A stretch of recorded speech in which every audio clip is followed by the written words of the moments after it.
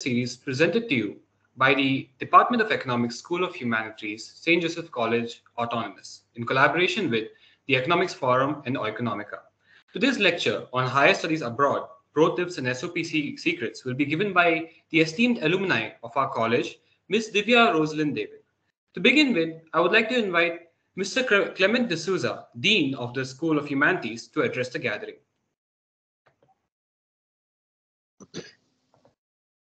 Good evening, all of you present here. Ms. Anita, head of the department, Divya, our guest speaker, and all dear students. We are happy to have this program, especially for a few reasons. Let me tell one line about Divya. As a student, she was very bubbling. We use normally a statement about Almighty, that is, Almighty in a near sense that omnipresent and omnipotent. And this suits to Divya. She was always all around the campus when she was a student, either in this activity or another activity. Plus, not only that, she had a greater what I call a knowledge about all activities. She was inspiration to many people. And we are rightly having a right person to speak about the opportunities abroad. My one statement to all of you is that uh, based on the inspirational story of Divya, we don't have to actually polish glass ceilings. We have to always be present to break it. That should be our motivation. And today, when Divya speaks about, it tells us that we cannot become what we want by remaining what we are. Therefore, kindly listen to Divya. It is a source of inspiration, information, and also a platform for us to change your lives. So, when she gives the innermost tips about how to go abroad, it will be a good direction for especially those who are in a crossroads. Warm welcome, Divya, once again, and happy information to all my students and participants, and best wishes to the organizers, head of the department, and others. So thank you and best wishes for the guest lecture.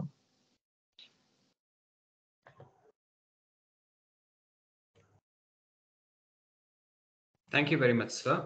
I would now like to invite Ms. Anita Norona, the head of the Department of Economics, to address the gathering and to give us some more information about our guest speaker. A very good morning, Divya. I know it's early morning for you. Thanks for joining us. And a very good evening to all the participants here. We've had an overwhelming response to this particular lecture with nearly 400 registrations. And as probably as the evening progresses, we may have more participants joining us. So, brief introduction about our guest speaker. It gives me immense pleasure to introduce my student, Divya Rosaline David, an alumna of the IES batch of 2012. Divya was a very active student, whether it was economics forum, whether it was social zest, whether it was the industrial relations forum, or even the English department activities. She was always at the forefront. She was an inspiration to many students during her stay at St. Joseph's and also after she left the portals. And I see how popular she is. You know, when we posted about this particular lecture, a lot of her juniors literally were so excited that Divya is going to address the Josephites today. So, a little bit of information about what Divya did after she left the portals of St. Joseph's College. She's a recipient of the Prannath Bell Memorial Scholarship that fully funded her MSc at the University of Oxford, United Kingdom. Currently, she is the story editor at Menstrupedia and is the founder of the Indian Women's Project. Divya is also a professional SOP consultant based out of California and has had former student clients from all over the world gain admission into Cornell, Oxford, and Yale, among several other universities. Divya is also a trained soft skills trainer. She has always been with her father, Mr. David, who is also a well-known soft skills trainer. Right from her student days, she has helped a lot of students. She has also edited a lot of books. So an accomplished writer, an accomplished human being. Overall, I would say, a very down-to-earth personality. So thank you so much, Divya, for accepting our invitation and for being a part of this lecture series. And I hope our students would truly benefit from this particular lecture. All the very best and God bless.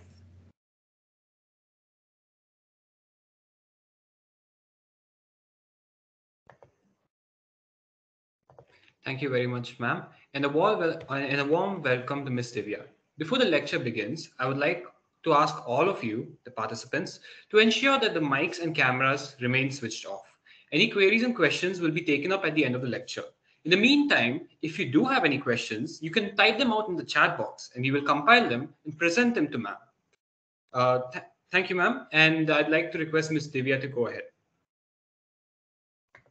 Thank you, everyone, for the very warm welcome. What Sir and Ma'am didn't tell you was that I was actually also very naughty, but that's a different story. But it was, I really blossomed in Joseph's because Joseph's gave me a platform to just, be who I was. It was a space where I could, be, as enthusiastic as I wanted to, and people would encourage me. And that's something that I don't think is, like I left a very famous university whose name I won't take, and I joined Joseph's. I was a late joiner, and I think that has been easily one of the best decisions I've taken with my life, because it gave me the chance to, um, kind of it bolstered me to do other things. So yeah, okay, let's start. As I said, it's kind of amazing that there's so many of you who want to go abroad. While this talk is going to be about studying abroad, I also want to tell you at the very outset that I'm going to be touching upon why it's also a good idea to stay in India. Okay, so I want you to have a holistic perspective on on the different options that are available to you. And I don't want you to straitjacket yourself into thinking that going abroad is the only option, because it truly isn't. It's an amazing option, and I feel like it's helped me to grow and become a global citizen. But we'll come to it later. But I want you to kind of be here with an open mind. If you have any questions that come up, just reflect on them, and if they're not answered even till the end, do go ahead and ask me in the Q&A section. I've kept a generous amount of time for the Q&A because I know that a lot of people usually take more time on the Q&A than anything else. So without any further ado, we'll begin. Oh, sorry, could you move ahead with the slideshow? Who's presenting, by the way? Ma'am, it's Leah here. She is the technical head. Okay, thanks, Leah. So, okay, I'm not going to show off anymore because people have showed off for me. So could we move on?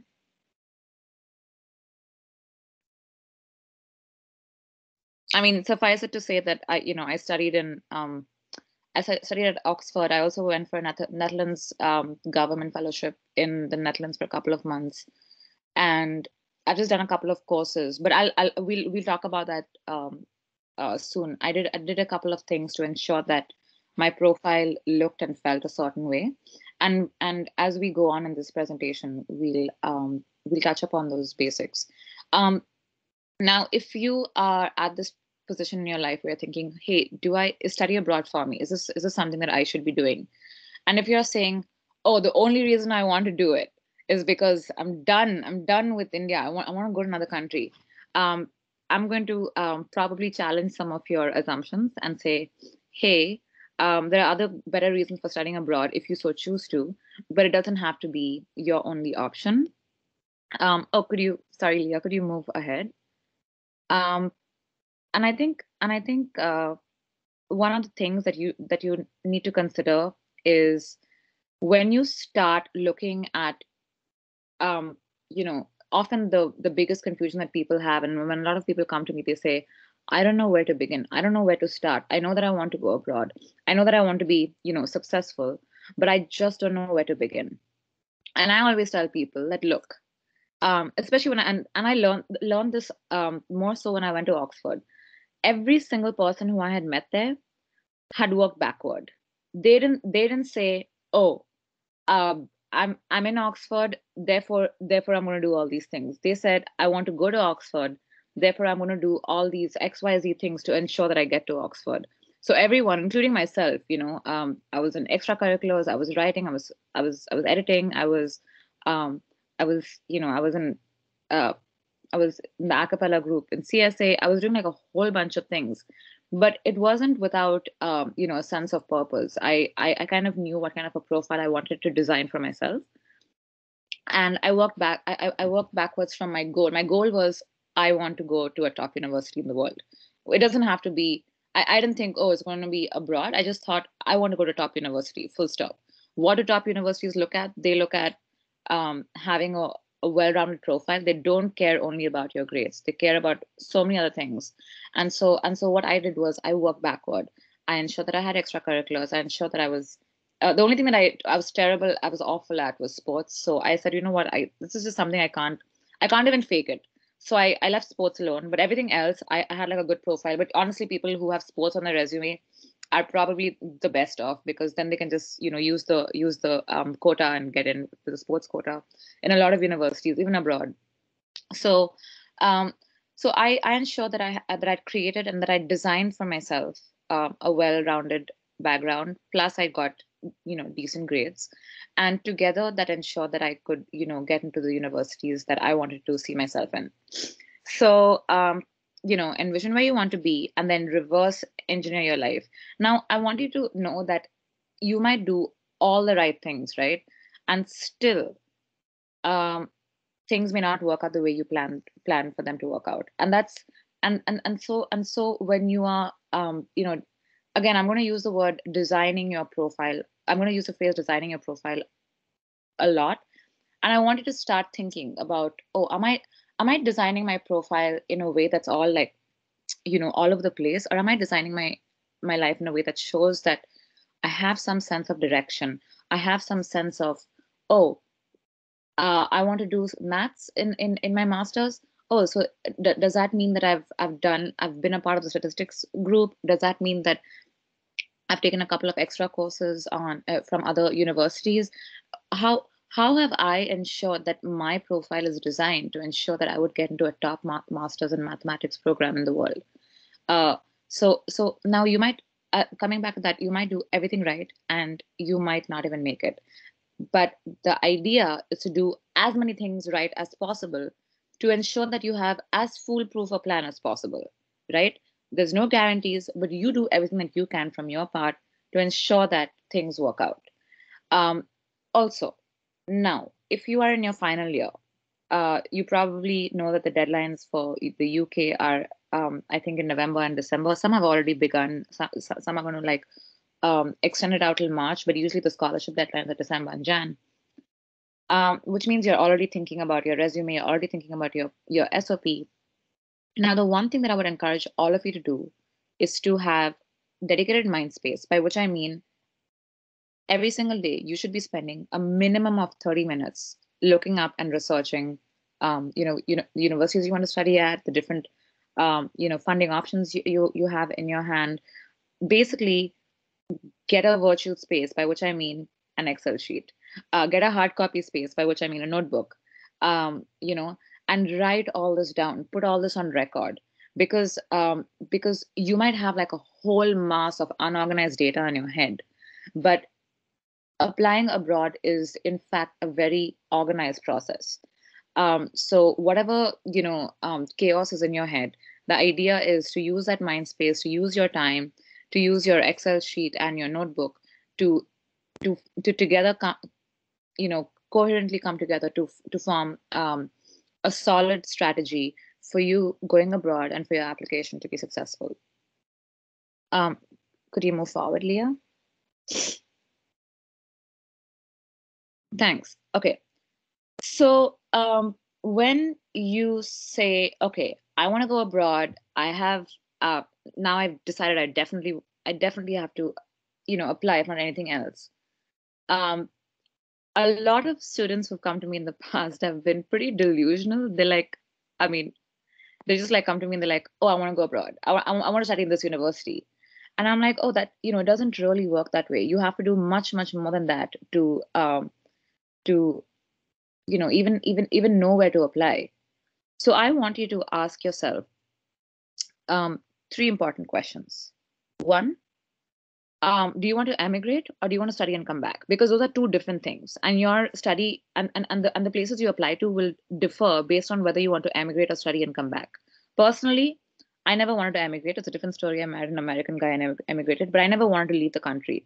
My plan was that I would study, I would probably do a PhD abroad, I would travel the world, and then I would come back. That was my eventual plan. But a lot of people say, no, actually, I want to emigrate. Now the thing is, say you wanted to emigrate, right? Say you wanted to live in a different country and live there forever and never return to India as a citizen. Now your plan would be completely different. I know people who were like, oh, I'm going to go, and I'm talking about my time, okay? Like when when I did my master, that was 2014. Um, and I know a lot of people who were like, oh, I'm going to go to the UK and I'm going to emigrate and I'm going to live in the UK. But the UK wasn't interested in keeping anybody, with them. They were like, no, you study, you pay the fees, and then you leave. And so a lot of people took on these heavy loans on their heads, which they were eventually going to pay off in Indian rupees. And it was just not practical. I still know a lot of my friends who are paying off their debt, and it's quite an unsustainable and quite a at the end of the day quite a unhappy end to things, right? It shouldn't have happened, but that's because people were not thinking about visa rules and regulations that might work against people. So I wanted to think about whether you want to leave the country and live abroad, or whether you want to do an international master's or an international PhD, go see the world, go get friends from abroad, have your global exposure, have your fill, and then come back and make an impact in the country. You need to think about those things. For some people, there is no option, right? For some people, you might have to jump through the loops of generational wealth to get to where your family needs to be, right? And that means you might say that, no, look, I would love to study in the UK where I could have a fancy name attached to my resume, but I in fact need to emigrate to, say, Canada, which is usually the country which is the most open to people. And and then and then you might have to plan your entire you might have to design your entire profile for a Canadian university, and not for, sorry, someone's mic. Um, so you might have to design your entire profile to for Canada, or you might have to design your profile for you're studying at a top university, hopefully getting a scholarship, and then returning back. If you are dependent on a scholarship, and if you're not dependent on I mean, some people are like, I'm rich, I'm just going to go abroad, I'm going to get that status symbol, and then I'm going to come back, or I'm going to do other things from there that will ensure that I live abroad. And so the way in which you're going to approach your life, uh, uh, your privileged life, is going to be quite different from the way in which you know like, for example, someone like me was approaching my options, because I didn't have the option of getting a study loan. My option was, if I went, I would go to the UK, because in the UK there are more scholarships, whereas in countries like Canada or Australia, the scholarships in my area of study were so less that I may as well as have not applied. So I said, you know what, I'm just gonna go get a free education and come back. And thankfully for me, that worked out. It doesn't, sometimes, especially in countries like the UK and Europe, um, they, even if they don't give you like a full scholarship, they give you a pretty in many cases, if you've got a decent profile, they at least give you a generous stipend. um, so for me there was no option. I was completely dependent on a scholarship.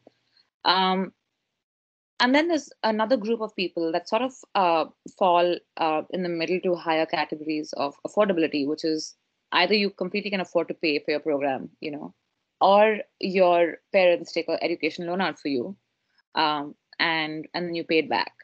And even if you can't pay it back, your parents want to pay it back. You have money. It's not a problem. So I think once you consider these three key points, and question yourself and say, hey, if I can't, if I'm dependent on a scholarship, then I would have to design my profile in a certain way. If I'm dependent on a scholarship and I want to emigrate, I would have to design my profile in a certain way. If I can afford to pay for my program, see, if you can afford to pay for your program, it doesn't matter whether you want to emigrate, study, and come back. Like the doors are pretty much more or less open for you, right? But if you're dependent on a scholarship and then you want to study and come back, that's one thing. But if you're dependent on a scholarship and you want to emigrate, now that's an entirely different thing altogether. So usually you would have to do your research in the area. This is a tip that I've been giving a lot of people. Every single country, okay, now, and this is for the folks at number one, I want to emigrate. Every single country that is big on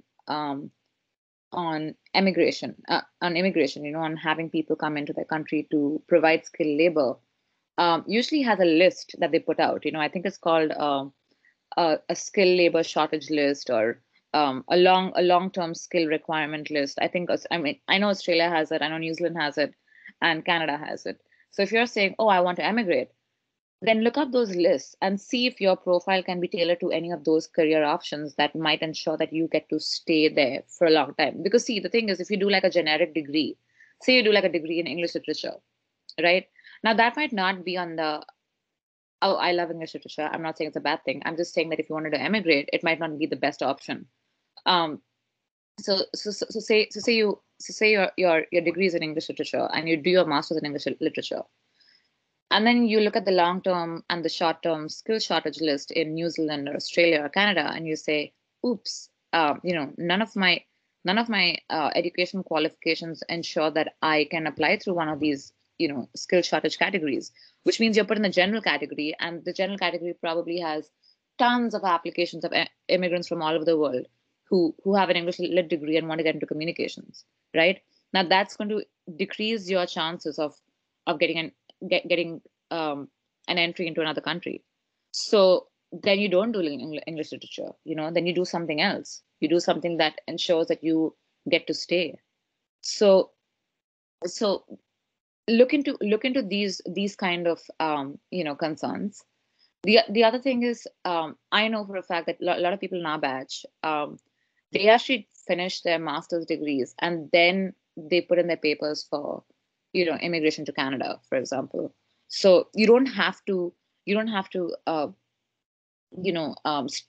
of you don't have to limit your options, but I want you to make clever decisions about the ones that are available to you, by which I mean look up these skill shortage lists, look up whether going abroad and coming back is an option, after which if you say, hey, actually I kind of want to stay abroad. Oh, and by the way, that reminds me, a lot of people actually go abroad and then realize they want to stay, and that is going to be like, once you're in that situation, things can get a little messy, because like I know I had friends who were like, oh, no, I want to come back to India and I want to serve India, but then they go abroad and they're like, no, actually I think I quite like it here. And I think those people were the ones who were kind of stuck, because they found themselves really enjoying being in another country, but simply weren't able to figure out a way to stay back, and then they'd either apply for a PhD that was self-funded, or they'd go in for like a measly paying corporate job that didn't keep them happy, but that ensured that they stayed back. So, and that wasn't in line with, say, what they initially studied. So there's a lot of different scenarios, but my overall advice is do everything that you can to ensure that the best case scenario plays out in your life. But I also want you to prepare for the worst case scenario. And I say this particularly for people who say, I think this is a mental game, right? A lot of people once they see that offer letter of admission from a university abroad, they say, oh, you know what, I haven't got a scholarship, but I think I'm going to take an education loan on my parents' house, and I'm going to go because they get really like people get really excited about the fact that, oh, see, I got this fancy university that's admitted me. Now I really have to go, and I would encourage you to not fall into that trap, because if you think about it, like even the most obvious common sense thing is, if you have 30-40 lakhs to spare, you should be, I don't know, buying another plot of land that will increase its revenue.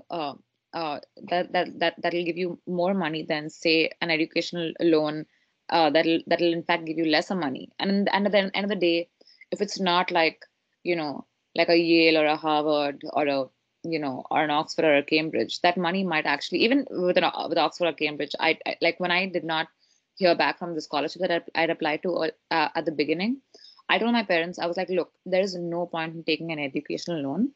I know that I've gotten in and I'm okay with it, but I don't want you to, go and take a loan and then, me starting my entire career with a loan on my head and then saying, oh my God, I have this loan on my head.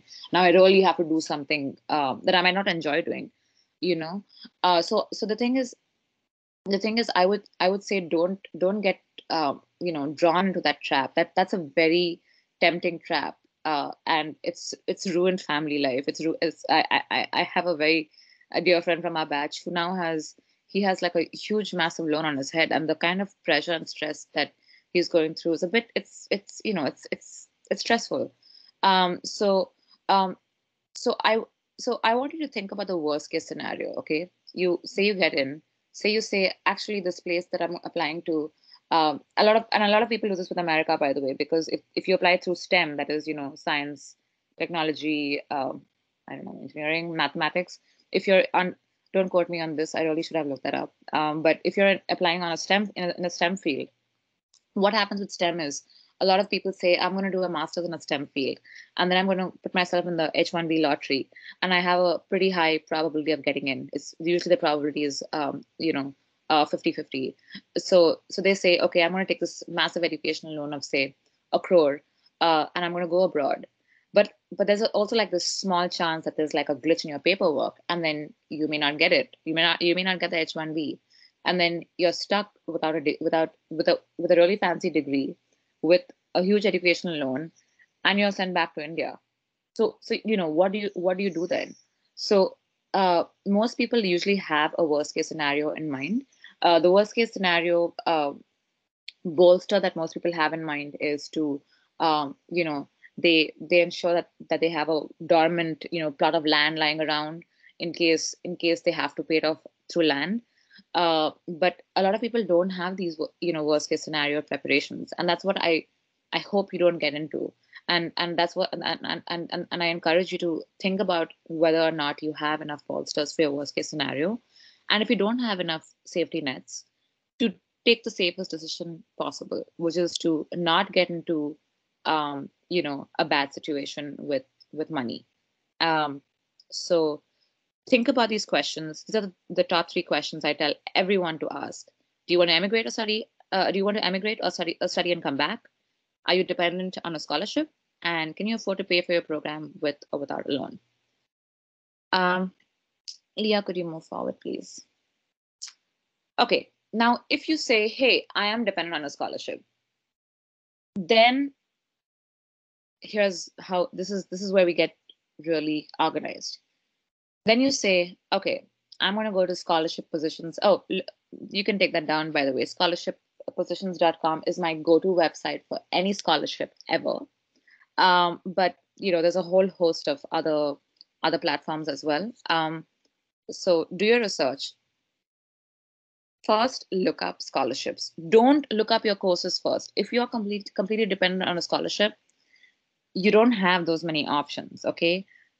So that means if you are seeking full funding, first you look at the scholarships, then you look at the subjects that the scholarship covers, and then you pick the programs that are best suited to your profile and that you are interested in. But you don't say, oh, I would really fancy studying fashion technology, and then say, Oh, but is there any scholarship for it? Probably not, right? And if you're dependent on a scholarship, then you kind of have to do that. You have to just take the practical approach and say, okay, I'm going to first look at scholarships. I'm going to see what scholarships are available for which subjects, and then I'm going to work work from there. So I'll just give you my example, right? I was very particular that I wanted to study gender studies. Okay. um, I don't know if all of you have been taught by Berin ma'am, but she was she was quite a feminist teacher, and I quite liked all the things that she used to say. And so I got into my head that I wanted to study gender, and that I wanted to research gender, because my area of specialization at the time was menstrual anthropology. I mean, I still work in the area of menstruation. Um, and I really wanted to apply, and I really wanted to get into SOAS. So SOAS is like, the JNU of India. So SOAS is the JNU of the UK. And I said, oh, I really kind of want to explore the subject area more, and I would love to get into a program that allows me to do that. But the subject that I ended up studying at Oxford was an MSc in Contemporary Indian Research, right? And that was great, right? But it wasn't gender studies. I still had to study like a whole lot of international relations, political economy, development studies, and it wasn't that I hated those subjects. It's just that they wouldn't have been my first choice. But did I get fully funded for Oxford, or did I get fully funded for SOAS? I got fully funded for Oxford. So I said, okay, obviously I'm going to go to Oxford because I clearly can't afford it. And the reason I'd applied to that course in the first place is because I was working backwards. I first looked at scholarships that were available, and it appeared that there were several scholarships that were covering the that were covering the ambit of South Asian studies, that were covering the ambit of development research, and so on and so forth. And so I worked backward from there and said, okay, if I apply to this particular course, my probability of getting into the course, A, is high, and B, my chance of getting a scholarship in this area of research is also equally high. A side note, a lot of the top universities in the world have a lot of funding. They have a lot of endowments, and therefore they have a lot of funding. So I know a lot of you think, oh, maybe I'm punching above, my level. And the thing is, I would stop thinking that. That's a very I mean, when I was applying to Oxford, people were like, are you sure you want to apply to Oxford? And I was like, I mean, Anita ma'am wrote a lot of my reference letters, and I think Clemens also did. And some teachers were like, no, actually go for it. But not everyone was that encouraging, But I would still say apply to the top universities, even if it's like one of your backup universities. Do it, because if you get in, the chance of you getting funding are quite high, because they have more money. It's really as simple as that. So as opposed to popular notion, like most of these education consultancies, they always push you towards these second tier universities, but actually the top tier universities have the most money. So go to scholarshippositions.com, look up the different subjects you're interested in, then look at the universities, and make an Excel sheet. Like an Excel sheet is like the best way to organize your thoughts. You put down all the scholarships that are available. You put down the countries they're from. You put down the subjects they cover. You put down the amount they're providing. Then you put down on another column the deadlines they have. In another column, the list of things that you need to provide to them in order to be eligible for the scholarship. Some scholarships require you to have like a really good GRE score. Some scholarships require you to have a cutoff that you may or may not meet, in your grades. So look at all those things. Oh, also, a word of advice for I know a lot of you have, may have, say, not done well on one subject, or you may have had to repeat a paper in the next semester. Don't worry about that. Then there's a hack around that with Joseph's paperwork. Actually, I think it's all Bangalore University paperwork. The hack is that you only send in the first couple of months of the first couple of semesters, and then later on, when they ask you to supply the rest of your paperwork, you just sort of wait. By that time, usually, from the time you apply to the time you get the result and you have to submit the rest of your paperwork, it's about 6 to 7 months. By that time, you would have already written that paper, and then you would have gotten an upgraded mark list. So only submit that upgraded mark list. No one needs to know that you failed in a semester. So that's a hack. Again, another side note. All right, no more side notes. Okay. Every scholarship generally has terms and conditions with it. For example, the Fulbright scholarships for study in the UK, in the US, I beg your pardon, they usually have this requirement that you have to have had 2 years of work experience, I think, and then you have to come back to India to work for your country and to make an impact in your country. So some scholarships have those terms and conditions attached, and I know a lot of my friends were like, "Oh, I don't like that. I don't like that I have these terms and conditions attached. In fact, I'm not going to go. I'm not going to apply for these scholarships because they have these terms and conditions attached to them." But look, again, my practical advice is, imagine living a debt-free life versus being in debt and getting to stay back for every country allows you to stay back. Not every country, but most countries allow you to stay back for 2 years and work. But you still have that debt on your head and you'll be stressed out. So, I think that's also like a choice that you have to make for yourself. But personally, I would not recommend being a passport. All right. I've already spoken about how you shouldn't choose the subject first, choose the area closest to your interest that is covered by the scholarship, and then work from there. So I would say, if you're dependent on scholarships, instead of starting with your applications and the universities you want to study at, start with your scholarship list. Start with your scholarship Excel sheet, and then later on go on to make your educational Excel sheet. Yes, there are a lot of Excel sheets involved in the process, but it'll just help to organize your thoughts better. Oh yeah, and as a general rule of thumb, the more socially conscious your program of choice, the more likely you are to get a scholarship.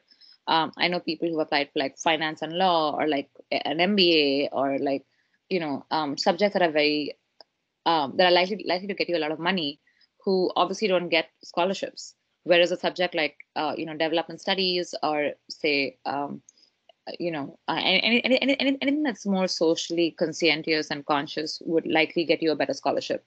It'll likely get you a better scholarship chance. Wait, another side note. I should really stop doing this, but another side note. Leah, could you move forward? I'll come to the side note. Hold on. Hopefully I don't forget it by the time Leah moves the slide forward. Leah? Is it just me who can't see the new slide? Oh, awesome. Okay, wait, before I forget my side note, a thing that you should remember is that when you're looking at a university, a lot of people, when they start researching courses that they want to study, don't look at the probability of getting in, okay? Now you might think, wait, how do I measure that probability? A lot of universities, now this is not the case for a lot of universities, but a lot of universities, in fact, and I think a fair share of them do this. I think it's become like a new, you should provide transparency in the admission process, dialogue. But a lot of universities actually give you the number of applications received in that program versus the number of acceptances. Now there are courses. Now say you really want to apply only for a top university, and you're not that concerned about the subject. In fact, you're pretty flexible. Then what I would do if I were you is I would, go to honestly, this is what I did for Oxford, and I just look at the subjects. I look at the probability of me getting in, and the probability of me getting into that particular subject area was higher. So I knew that there were X number of applications that were getting submitted for this course, and I knew that the cohort size was about 13. And so I knew that the number of places available versus the number of applications received was a ratio that was favorable to me applying because I thought I had a better chance.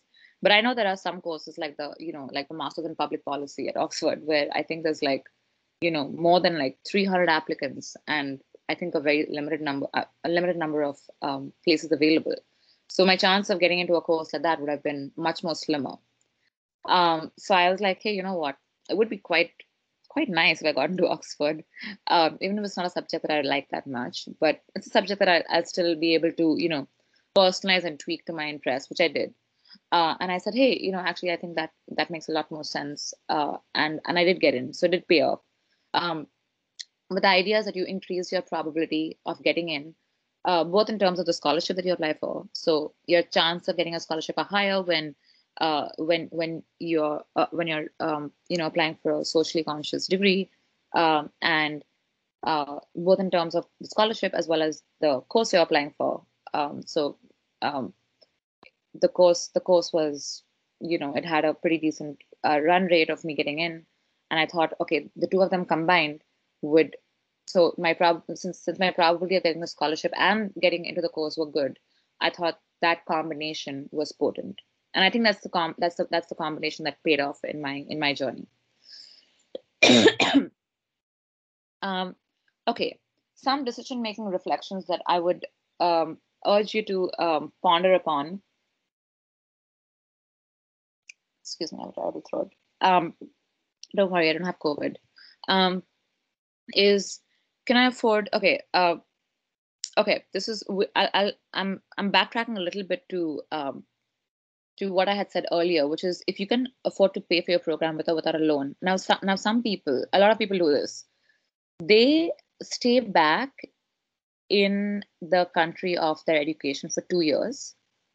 They pay off that loan and they return. A lot of countries do that. Okay. So if you think, okay, you know what? The amount of money that I make and okay, again, think of the worst case scenario. Let's use an actual example. You get into Europe, say you get into Berlin, okay, you get into the Free University of Berlin. You do a master's in I don't know, let's say psychology.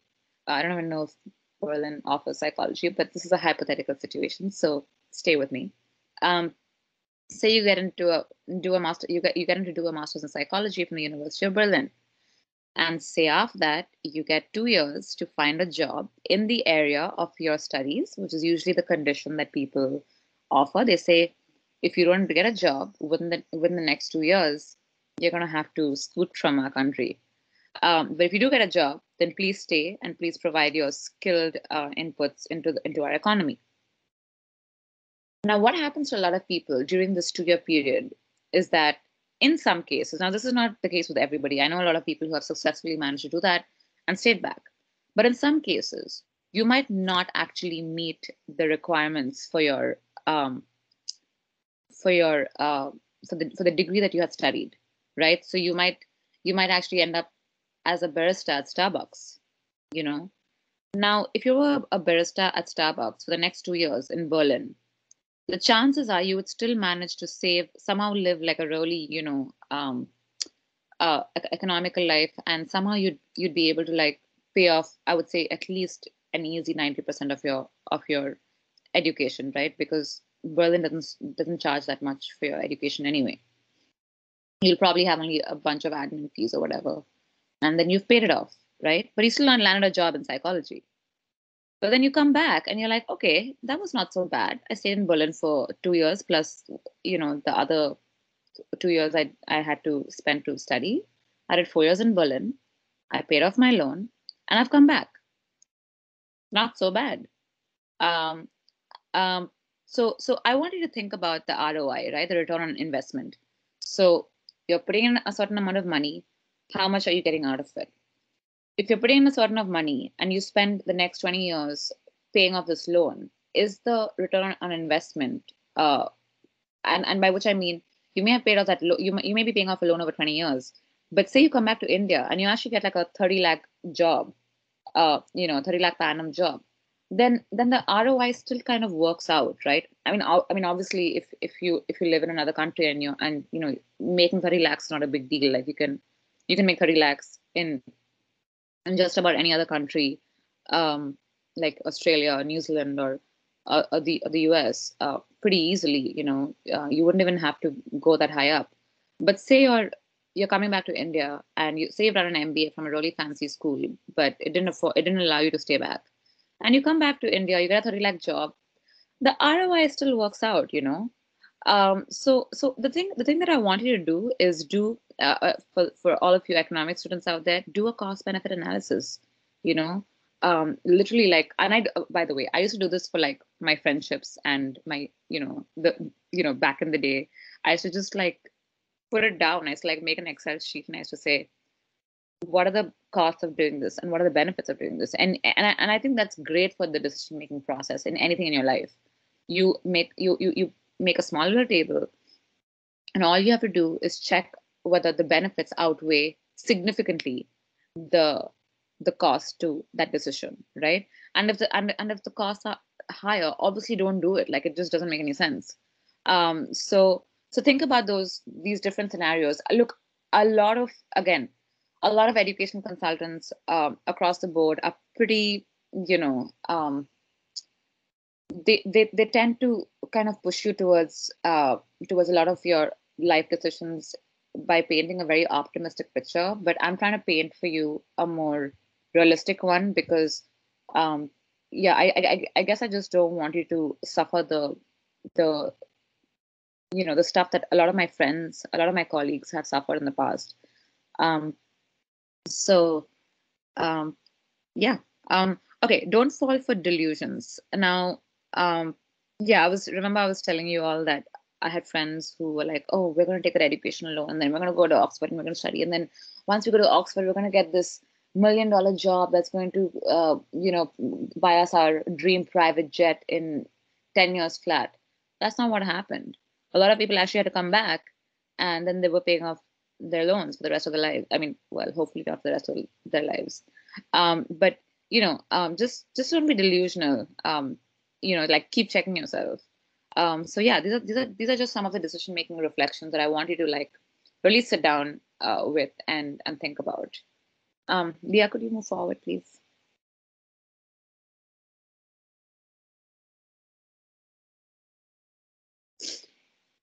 Okay, another thing to also consider is going abroad is not for everybody, right?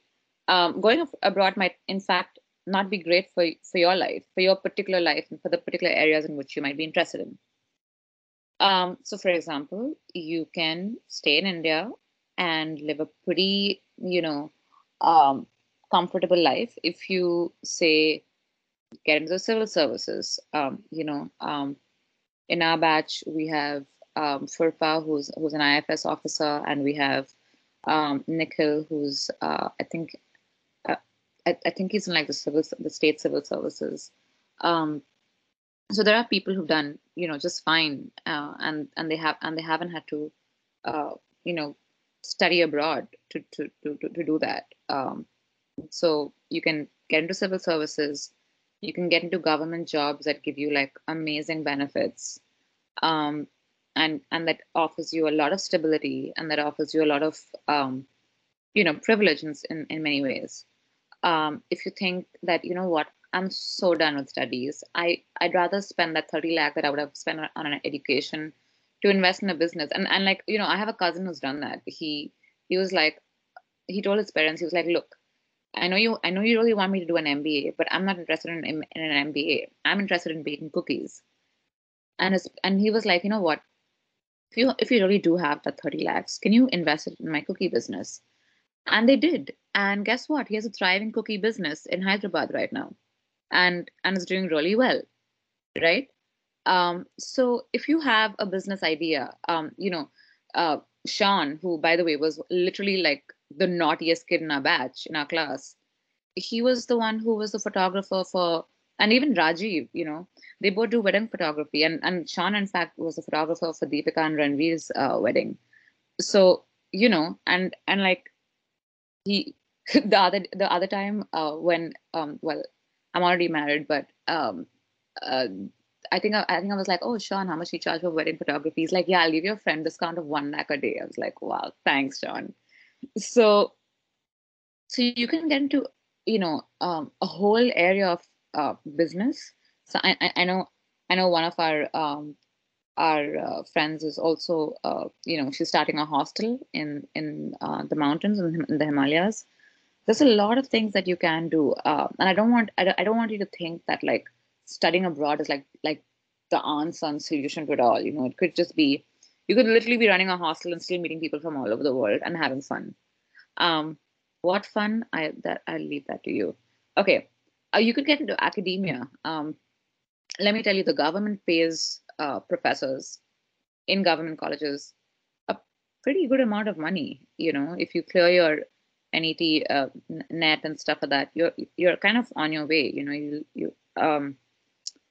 But this is, of course, if you land a proper tenured position. But if you think that academics is for you, you can actually get paid a pretty decent amount. And again, there's a lot of stability with academia as well. And you could just be from the privileged class of people who are like, money's not an issue for me. um, and I guess I'm just gonna like do a 9 to 5 job, and I don't have to worry about like building property or expanding my real estate portfolio, and you're fine. So there's a whole host of options that are available to you. If you say, actually, I like the idea of going abroad, but I don't have to go there to study. I can just backpack across Europe, or like do a small short course and then stay there and live and meet friends and then come back, and you're okay with it. So a lot of people actually go abroad because they think there's a lot of prestige attached to it. But when it's like 7 in the evening and the sun has set at 4 p.m. and it's snowing, and you're walking in the snow with like 3 grocery bags, you might rethink that decision and say, not sure if this was like the best decision of my life. So so again, I'm telling you about all the sides of the coin, okay? Like, but personally, I had a great time going abroad. I've made friends for life from all over the world, and it has made me a global citizen. And yeah, I mean, I bear no judgment or grudge to anyone who decides otherwise. Leah, could you move on?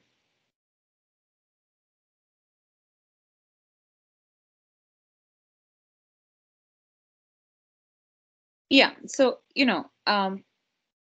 if you there are advantages, right? You stay in India, there's community, there's a much lower cost of living, there's more work-life balance.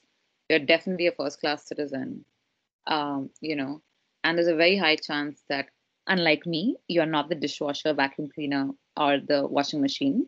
Um, so there's a great standard of living, in India, which I think a lot of people don't realize. And there's a great sense of community, which is both annoying because everyone's always in your business, but also very heartwarming because you're never really truly alone. Um, but if that's not for you, if you're like, no, actually, I just want people to stay out of my head, then actually going abroad might be like a much better option. Um, but don't say it while you're staying at your parents' house, okay? Like once you leave and have your own space, and then you're like, oh, actually, this is quite nice. Then you tell me that. Um, Going abroad, obviously, the chance of you making money are much higher. You can work, as I was saying, you can work in a cafe and you'll make a really decent amount of money.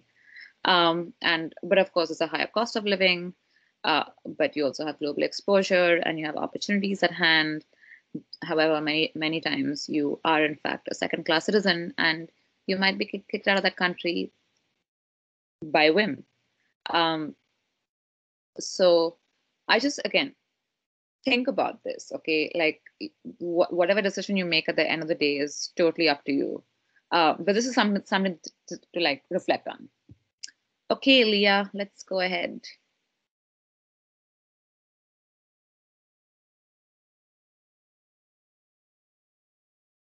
Okay. Now, if you've said you've all stayed with me so far, now you're like, no, no, no, no, no, Divya, actually, I do want to go abroad. Get to the point. This is why I'm here. This is why I'm spending my evening listening to you blabber on. then I'm going to say to you, all right, you're all set. Here's a mini master sheet. Okay, before this, I'm assuming by this time you've already made your Excel sheet for your scholarships and you've already made your Excel sheet for your education, for all your opportunities, right? Okay, next, get your passport ready to apply. I hadn't left the country until, actually, that's not true. I had left the country, but I didn't have a passport.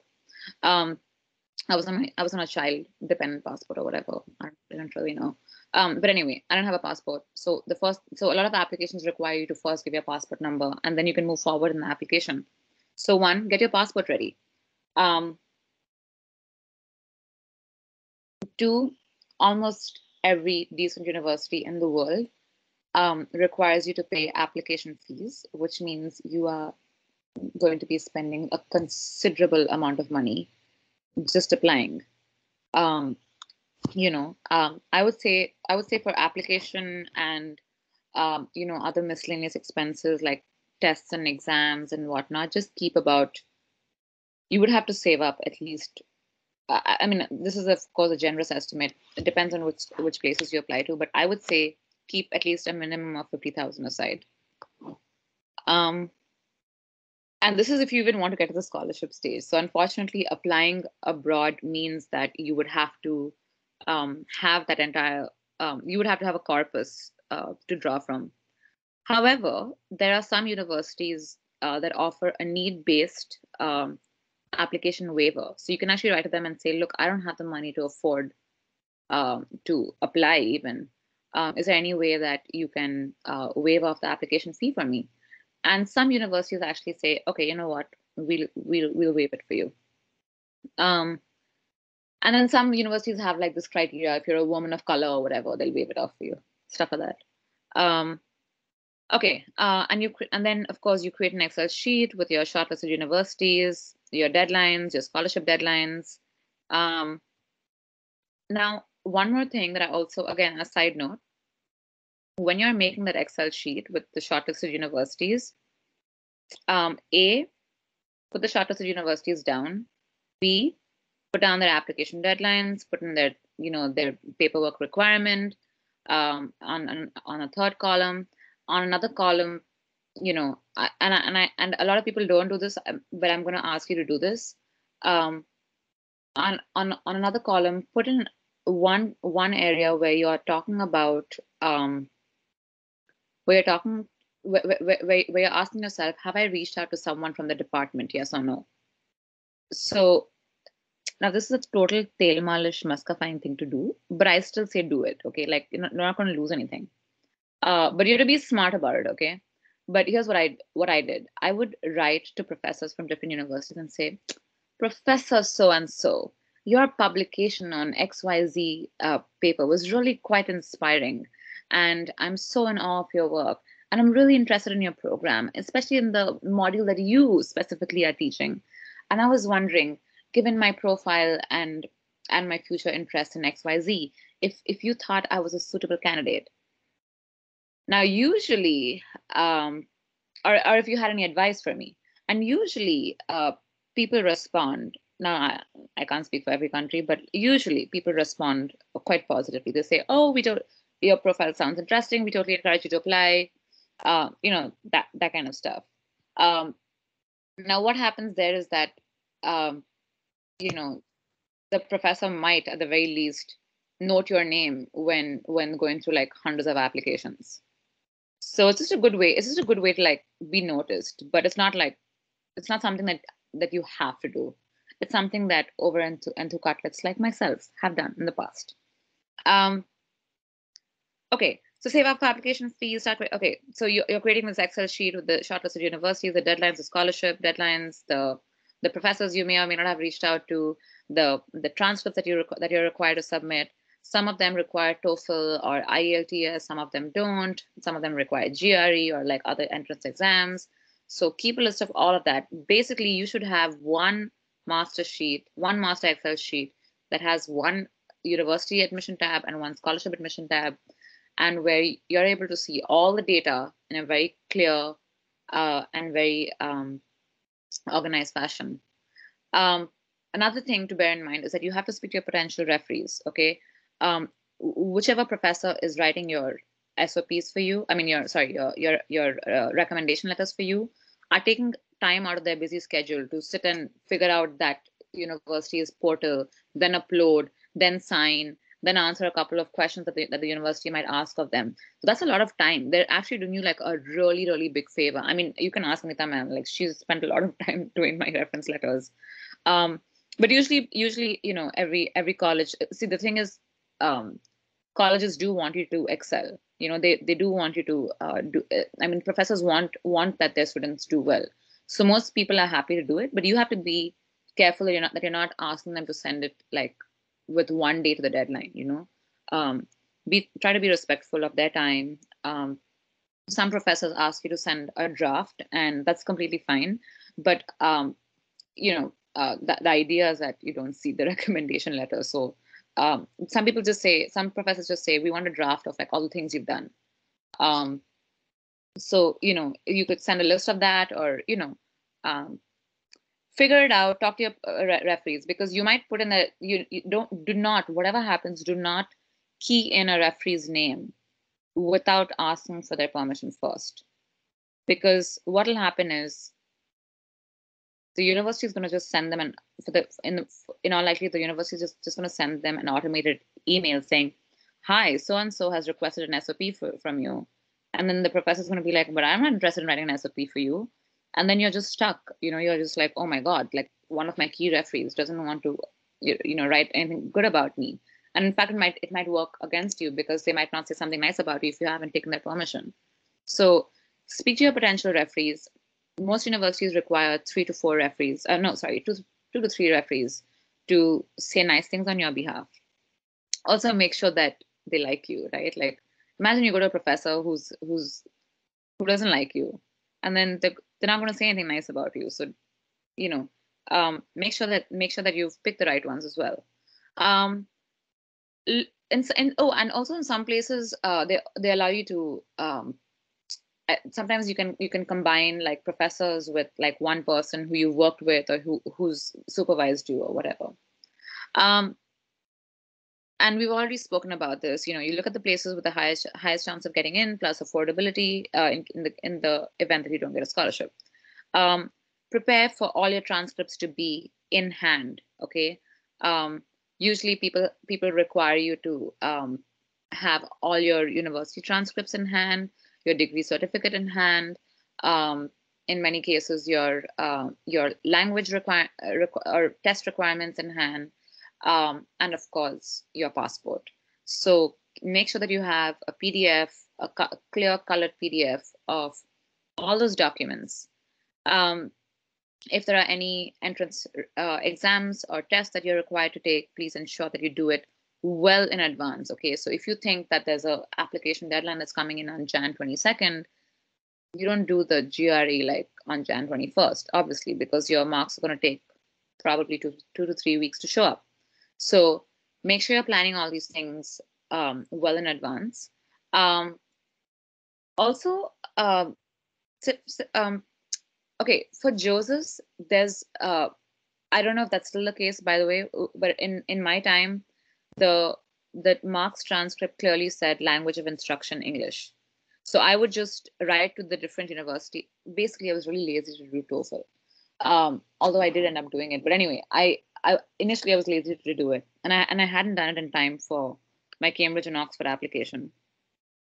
And I wrote to the universities, and I said, look, I have this. I applied for a language test waiver. I said my language of instruction is English, and literally my first language is English.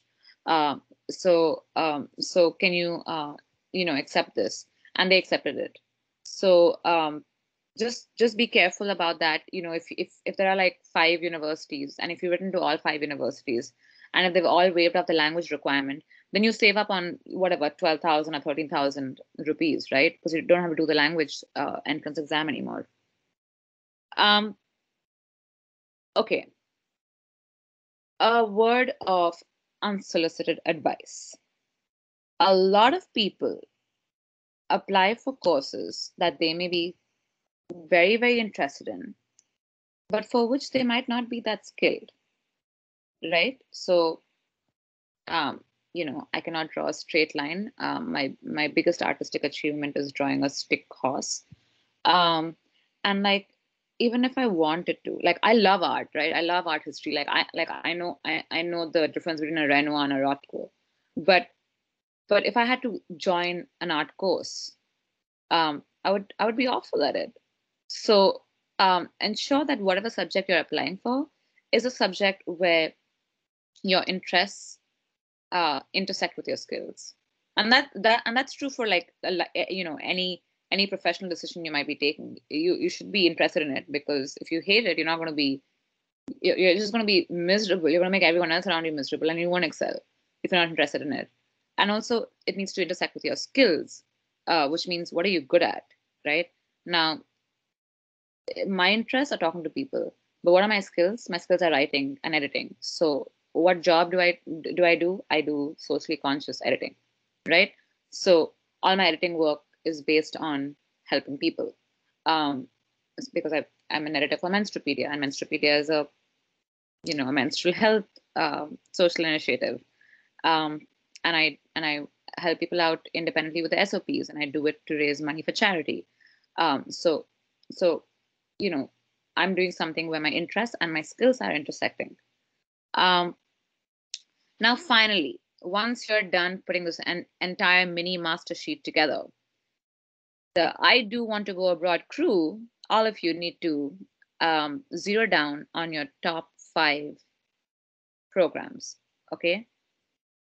You practically cannot apply for 10 programs. If you apply for 10 programs, then do you know how many referees you're going to be running after?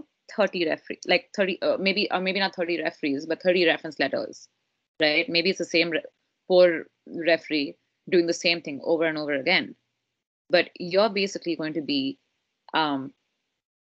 chasing after people 30 times, which is insane. They're also going to be spending a shameful, no, not shameful. What's the more polite word? An obnoxious amount of money putting in applications. So don't do that.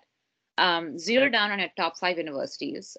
My take on it is that you should have at least 1 or 2 dream universities where you might not get in, but where you would regret not having applied to, and then maybe the other 2 can be safe bets, and then 1 can be like a really terrible university with like a decent reputation where your chance of getting a scholarship are high, right?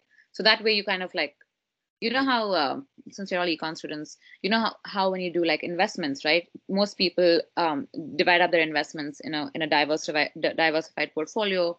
Some people invest a little bit in equity. Some people invest a little bit in debt. So they diversify their portfolio to ensure maximum returns. And that's exactly what you're doing with the university applications as well.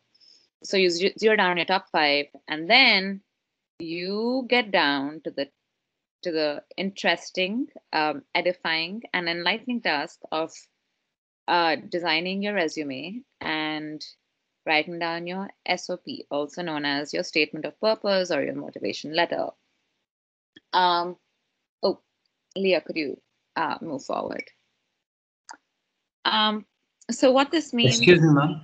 Yeah. I'm sorry to interject, but we only have about 15 minutes or so left in the session, so... Oh, okay. I'm going to race forward. Yes, ma'am. Okay. Okay, could you move forward, Leah? I'll race. Okay. Move. Sorry. Oh, I wish you told me earlier. Okay. All right. An SOP, as you all know, yeah, good. An SOP, as you all know, is like a really important part because it's basically what gets you in. I only have a pretty simple recipe for that. One is introduce your life story. Okay, your life story is what makes you unique. So introduce your life story, and then throw in your cooking. Okay, this is a cooking act. You throw in your achievements. Okay, oh, I was the head of this this club or that club. You show that you've been doing things in a coherent way. So, for example, if you're applying for an English literature master's, maybe it won't make that much sense to talk about, you know, how you studied statistics, for example. Spice it up with why you're the best fit for the school. Usually, people want to know why they should pick you over somebody else. So you say, you know what, I've done all these things, and I also have the kind of background you're looking for, the kind of background you've specified. So I'm the best fit. You should pick me. Um, you know, sweeten it up by your interest and fit into the subject matter. Talk about the modules in the program that you like. Flavor it up with what you think you can contribute to the university with. Usually that's sports or extracurriculars, or it can be something as simple as engaging discussion. And then, you know, speak about your future plans. And then at the you're going to have this recording, so you can come back to this slide. And like all good food, remember that you are trying not to sound overly professional, but not to sound overly informal. You're trying to find a balance. You're trying to be honest about who you are. You're trying to be authentic to your voice, but at the same time, you're maintaining a sense of professionalism, right? So, Leah, could you move forward? So usually when you do like, you know, a couple of drafts, and then you kind of arrive at a couple of learnings. One is that you realize that an SOP is actually a spiritual reflection, right? Because this is your story. You're putting a story out there into the world. So it's a spiritual reflection. It's telling yourself that, look, I'm stating that these are my future goals. So I should be working towards it. I promised this to somebody else, but I'm also promising this to myself. It's a great way of, you know, assessing how far you've come and how far you'd like to go. And one thing about an SOP is that a lot of people are like, oh, I was top in my GPA. I was the topper in my class. But really, an SOP is not about other people's achievements versus yours. It's really about, you know, your very specific journey, the kind of journey that you've had to go through. You know, you know, you didn't start off in the same place as everyone else.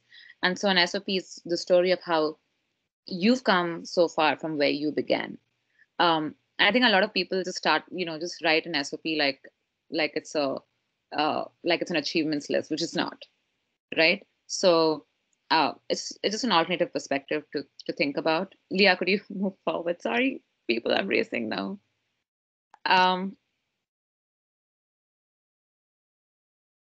Okay. Quick tips, do at least like 5-6 drafts, take feedback. Don't listen to people who are totally negative, take only constructive feedback. As I said, don't compromise on your voice.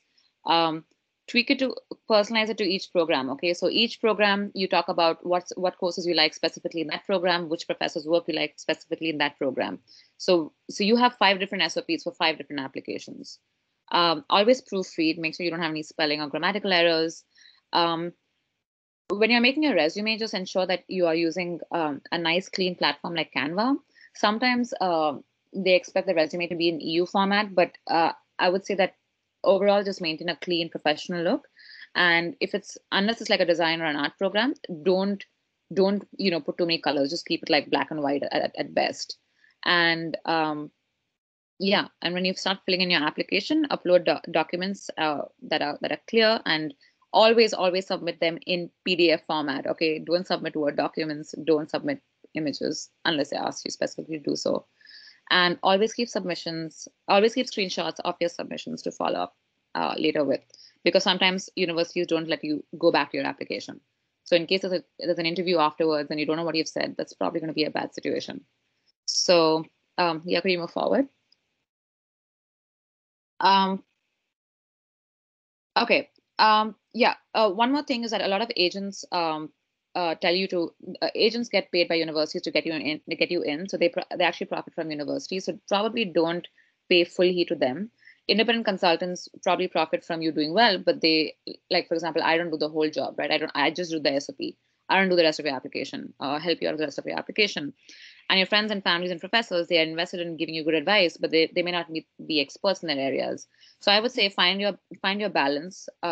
You know, maybe take advice from everyone, but at the end of the day, I think do as much of the work as you can by yourself, because you need to be ethical about it. You can never you don't have anybody else write your SOP for you. Maybe they can enhance it or edit it, but you are writing your own SOP. You're writing your own application. So that's just something to think about. Leah, could you move forward? Okay, last but not the least, ask yourself if you're going to have regrets if you don't try. And as far as I can tell, the worst thing to do is not to try. And I think we'll stop here. If you have any questions, let me know. Oh, and also I do this independently for charity, but I can tell you all the details. If you just reach out to me, maybe Shraddha, you can pass on my number or email if someone's interested. Cool. Any questions? Thank you very much, ma'am. The talk was very informative. Actually, we have compiled a few questions that, if I may read out to you. Yes, ma'am. One of the questions was, hello, ma'am, I'm an art student and I want to pursue data science. So I'm mildly switching my stream. So it would be great if you could tell us some points on the career path of pursuing data science through economics, as it is a growing field and economists are the ones who can transition to data science. So what are we supposed to mention in our SOP when we want to change our streams? Okay, you need to mention that you've made an effort to change, okay, which means you should have said, because I was interested in changing fields, now I am really interested in, I've done a certificate course in the subject, or I've done, like, I was trying to get into social science research from a humanities background, right? I'm not humanities, but social science. I mean, I was in a more abstract field, and I was trying to get into social science research, which is like, learning R and softwares like that. So I said I went for a social science certification from Isaac.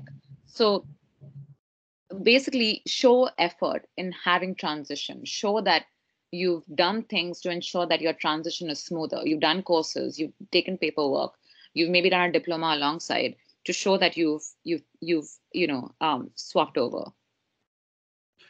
Ma'am, the next question is, suppose I am a student of the physical sciences and I score a GPA of 6.5 in my finals. For my master's, I want to pursue management. However, some colleges accept students with a GPA of 7 plus only. Is there any way we can persuade the colleges that we are applying for abroad to consider our application, especially since we are not from the science backgrounds and not from the arts backgrounds either? Yeah, so one of the ways in which you can do that is to write to the professors and ask, hey, is the GPA a hard requirement? In a lot of cases, they're not, by the way. They're just trying to eliminate people who are not, who are not meeting the cut. But sometimes you can just write to them and ask them. The other thing to also look into is, while the GPA might be a certain number for some countries, there are specific educational requirements per country. So look at the per country requirement and see if the educational requirement is slightly lower for India. That often tends to be the case. So every university has that educational requirement equivalency list. So look that up. That's a good question, by the way.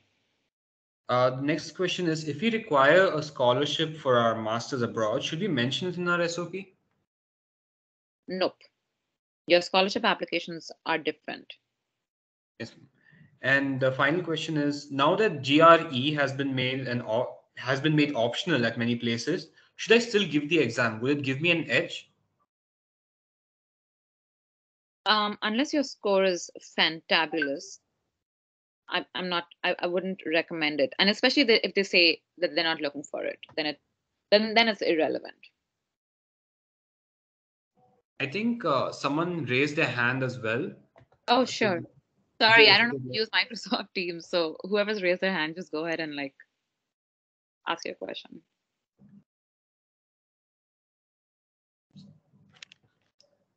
Okay, since no one is responding, I'm going to guess that might have been... Excuse me. Hi. I had a doubt. Yeah. Hi, I'm Mihika. I am currently in 12th standard and I'm planning to pursue law abroad. And as you were speaking, I wanted a bit. I wanted a bit of your help. Like, How would it be studying law in the UK? And If you're studying law, generally, I mean, unless you have like a visa to go abroad and live abroad, uh, generally, the only places that you can study in are the UK, because the UK shares. I mean, we've taken a law from the UK, so you can still go to the UK, study there, and then like do the pass the bar here. But if you did that in another country, then you would have to try to live in that country, and there's no guarantee that you can. But if you have a means to do that, then then you can study law wherever you want to. But most Indians only study law in the UK, and they come back here, or they just study law here and then they practice here. Ma'am, another question that just came in the chat box is, ma'am, could you list out a few more websites that could be referred to for scholarships and other helpful information? I would say scholarship positions, honestly, like it has this, I think it has this algorithm where it just like draws from a lot of different sources. So I would stick to scholarshippositions.com, but every single university has its own set of funding. The only thing that I would caution you about is to check if you are eligible and your specific country is eligible. So if you're some scholarships are not for Indians and others are specifically for Indians. So look into those. Otherwise, just apply to the top national ones, right? Like for the US, it's Fulbright. For the UK, it's Felix and Commonwealth and Chevening. So there's a whole bunch of very specific scholarships for each country that can be both at the national level, and then there are others that are more specific that are at the university level, and then there's yet others that are more subject specific and that are funded by different, academic bodies or philanthropic trusts, like the Narottam Shiksha scholarship, the Tata scholarships that allow you to study abroad. Thank you, ma'am. IES 106 also has a question. She's raised her hand. Okay. Hi, ma'am. So I had two questions. The first one is that what do you think is the most efficient time to apply? Because you said something about if you get bad marks at the starting, and then you can apply earlier, and then submit the you can submit the adjusted mark sheet in the end.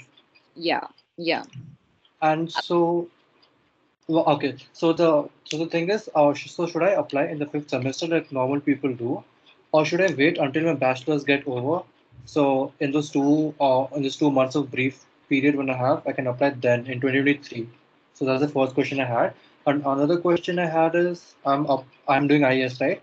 But I'm interested in a tech major, that's MIS at LSE.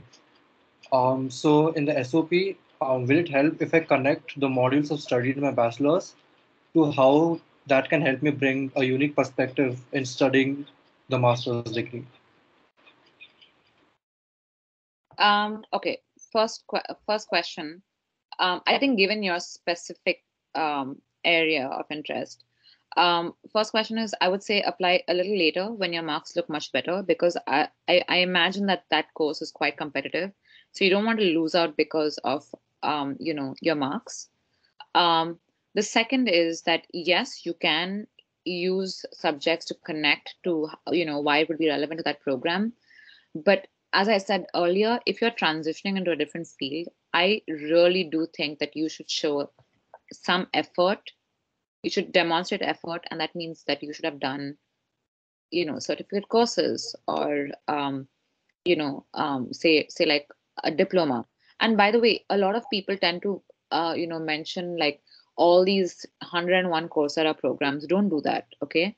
Try to go for something more legit, like a 6-month diploma, or like a 3-month diploma from university here, because that kind of just shows that you've put in more effort than the normal person. Because it's quite easy to sit and get all these courses. I mean, I still think you should do it. I just don't think that you should only do that. I think you should do other programs that could demonstrate effort in transitioning.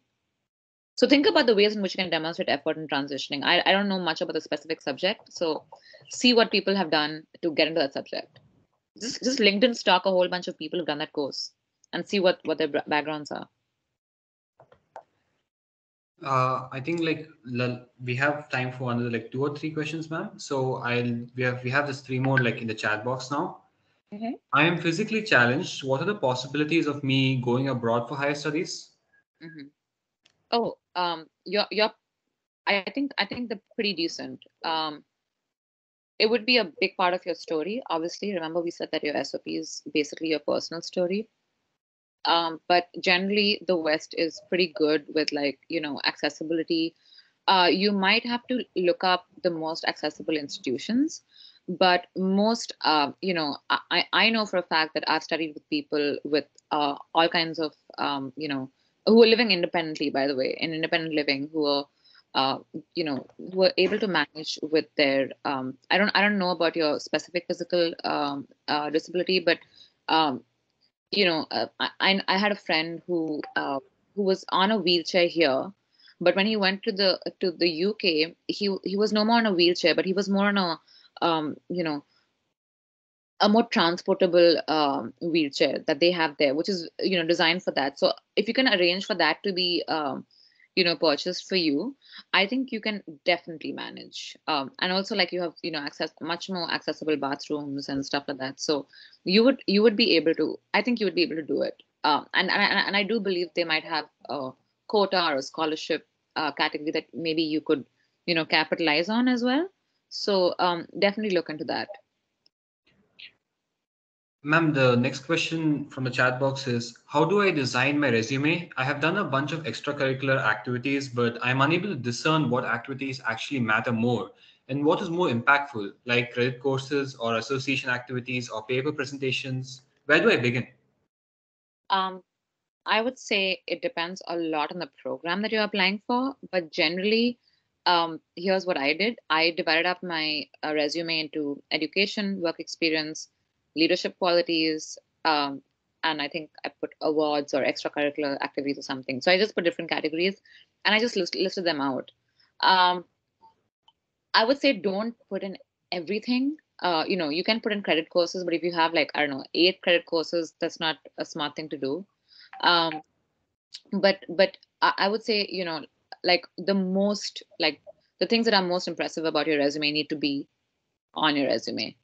But be careful not to dilute it. So take like you literally take a highlighter and say, okay, I'm going to put only 20 things on my resume, and like list out all your achievements, and then put it out.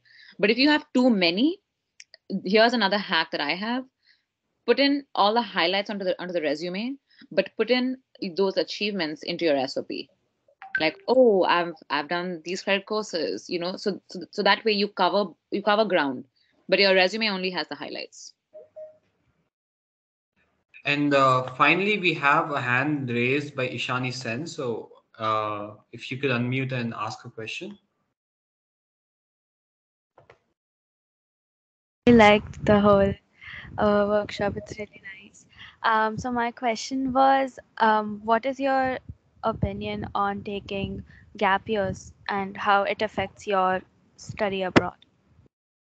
Oh, I highly recommend it. Like, I spent 2 years just backpacking the country and then later on backpacking the world. So I highly recommend it. I think it. I mean, even if it's not going to be, I mean, you should be doing something during that time. You shouldn't like not do anything professionally. So maybe do something on the side or do like a part-time job. I was working remotely for the most part, but I know that it really broadened my perspective to have done that. To have just like, I don't know, I spent months in Dharamshala, and I spent months like I just spent months like a whole. People thought I was a little insane, but I had a lot of fun and I was doing a lot of things. I was doing field research. I was doing things that were building up my resume at the same time. Like I was doing field research in Badami, but I was also in a beautiful tourist spot because Badami is like a beautiful tourist spot in Karnataka. But I was still, doing something that was going to add to my resume. So try to find a balance where you're taking a gap year and doing things you love, but you're also doing things that are going to help in building up your profile to where you want to see it be. Thank you, ma'am. I thank you everyone for your patience, and I especially thank ma'am for clearing all the doubts and questions with such detail. I would like to ask all the faculty participants and guests to switch on their cameras so that we can have a group picture.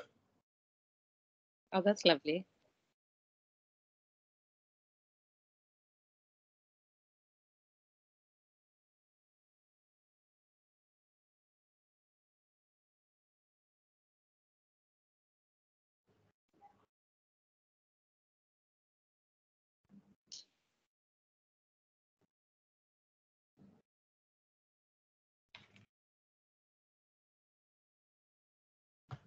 Shraddha, have you taken the picture?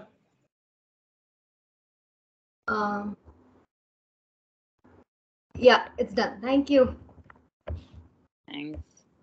Um, I feel like I rushed the second part and I didn't answer. I was trying to answer your questions briefly, but do feel free to reach out to me via email. Shraddha has my email, so ask Shraddha. And yeah, I mean, feel totally free to reach out. I also charge. Oops, I have a dog as company right now, so I'm sorry if there's a little bit of barking. And I just feel like if you're really interested in, like, you spend lakhs of money on applying abroad, right? So if you do want to take professional help, I'm pretty reachable, but I only take 2 students a month because I do this for charity. So I'm booked out for this month, but I'm free for next month. So just make sure you latch onto me quicker than later. Thank you, ma'am. I'm sure students will make great use of the opportunity. Now, it is my privilege to propose a vote of thanks and to acknowledge the contribution of those who have worked hard to make this event a success. I, Tirth Naram, on behalf of the Department of Economics, St. Joseph's College, and the entire fraternity of the institution, would like to extend my most sincere thanks to the Almighty God for making today's event a resounding success. I would like to extend my sincere regards to our chief guest, Ms. Divya Rosaline David, who spared time from her busy schedule to grace us on this occasion.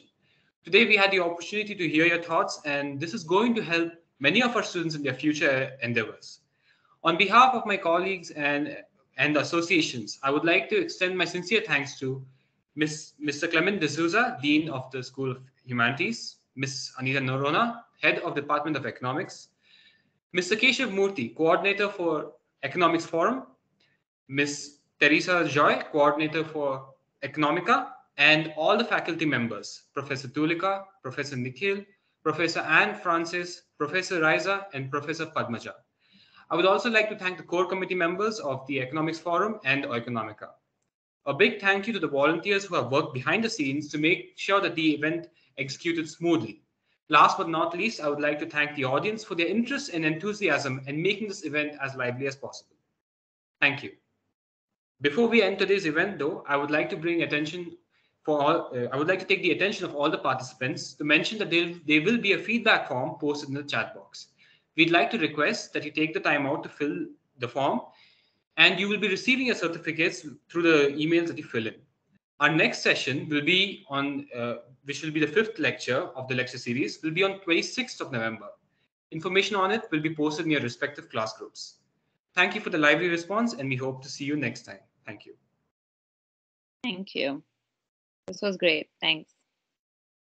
Thank you so much, Divya. It was a wonderful session, and yeah, I will catch you on the other side. So have a good day and good night.